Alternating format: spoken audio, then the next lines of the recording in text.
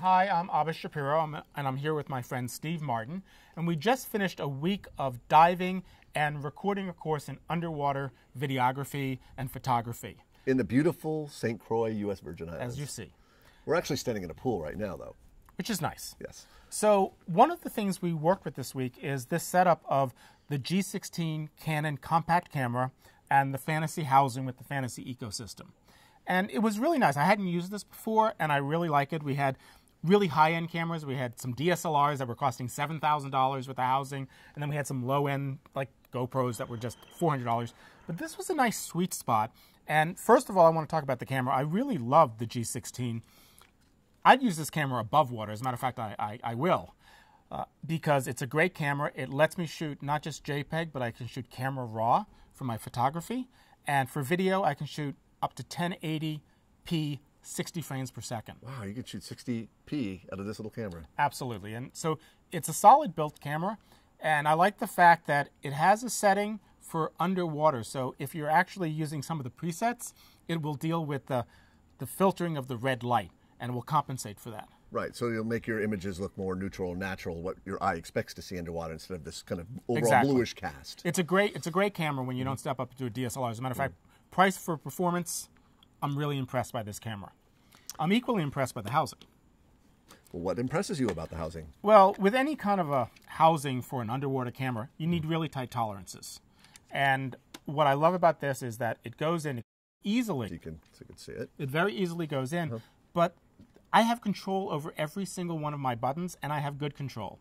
There were some other housings out there that held this camera, and it didn't let me control all the other buttons. And I didn't feel it was that solid. And when I turn knobs, sometimes they connected, sometimes they didn't. So that was the first thing that impressed me. The second thing was it uses a double O-ring. And that's going to give me a better seal. Yeah, in fact, let's turn it toward the camera. So you have an O-ring on the inside and inside the door and on the door itself. Exactly. And just as a precautionary thing, if it does get wet inside, there's a sensor, a water sensor, so I know that if I hear that, I'm going to aim that port down so any water falls into the front of the camera and quickly get out of the water.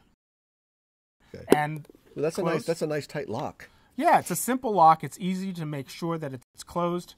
And we took the camera down just like this and shot both stills and video, and it worked really, really nice. As a matter of fact, if I wanted to, I could use the onboard flash. I'm going to go ahead and I can slide this out. Well, there's a little flash built in right over the little flash. lens. I can actually allow it to pop up. Isn't that going to create a lot of backscatter? It can create backscatter. And there's a great little attachment. It's a diffuser that I can just put on. I can put this on underwater or above water. And we took some macro shots that were real pretty, you know. So you didn't have any hot spots or a bunch of little floaty mirrors around your image? Exactly. I thought this was a pretty clever use of the onboard flash. And if I wanted to, I could just put this back in and now attach a strobe using the fiber optic cables. So you're saying the fiber optic cables go right here? Exactly. Nice. And as a matter of fact, let's go ahead and show the housing here. The housing, you mean the tray? The tray, yes, we showed the housing. And if you notice, I could set this up a couple of ways. I could put a couple of torches on here. If I'm going to shoot video lights? Video lights, torches for those in the European market. And I could shoot with those, or I could put two strobes on here, and I could actually fire both the strobes from So this little fiber optic cable just connects right in here. Exactly. And when I take a picture with the camera, this light is a TTL or an ETTL, depending on the manufacturer. And I have ETTL here, so as I take the picture, it sends a pre-flash out. So it's synchronized perfectly with the shutter. Synchronized perfectly, sends out a pre-flash, sees what light it needs, and then sends out the flash, all with one click. Oh, that's great. So I got some really beautiful images just with the snap. Now, what I really liked is that I could go down with both a video light and a strobe, so I could switch between taking photographs and taking video without having to surface. Nice. I really liked this light, though. I thought, bang for the buck, this video light was great. It lasted for 2 dives. It was bright enough to shoot underwater. And there were a couple other little things I liked. They have these little arms, and 2 of the features are the ability to put on either a pink or a red filter. To filter out some of those... Exactly. When you go under between 15 and 45 feet, it's good to put on a little red filter. Everything will look more neutral, natural. And the reason you have both pink and red is pink is designed for green water, And red like the for Atlantic more, Ocean. Right, and red for more bluish water. Bluish water like in the Caribbean. So that was really nice.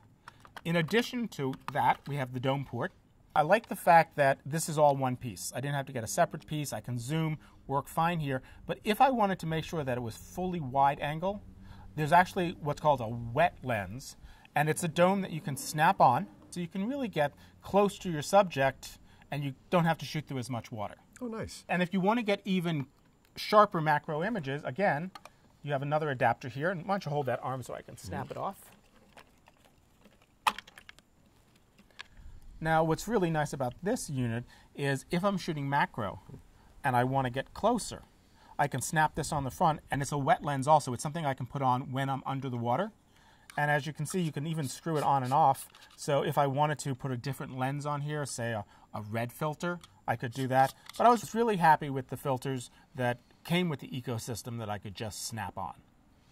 Well, fantastic. Well, this looks like a great camera system for a very reasonable amount of money. Yeah, I think bang for the buck and ease of use, I really did like it. And I didn't feel I was compromising on the quality of my image using the G16 camera or with the housing, because I had a lot of control and it felt really sturdy. Excellent. So where can they see? If they're interested in looking at this, you can go to fantasea.com. And you can look at the website down there. It's a nice camera. Explore all the accessories. It's a great ecosystem. Give it a look.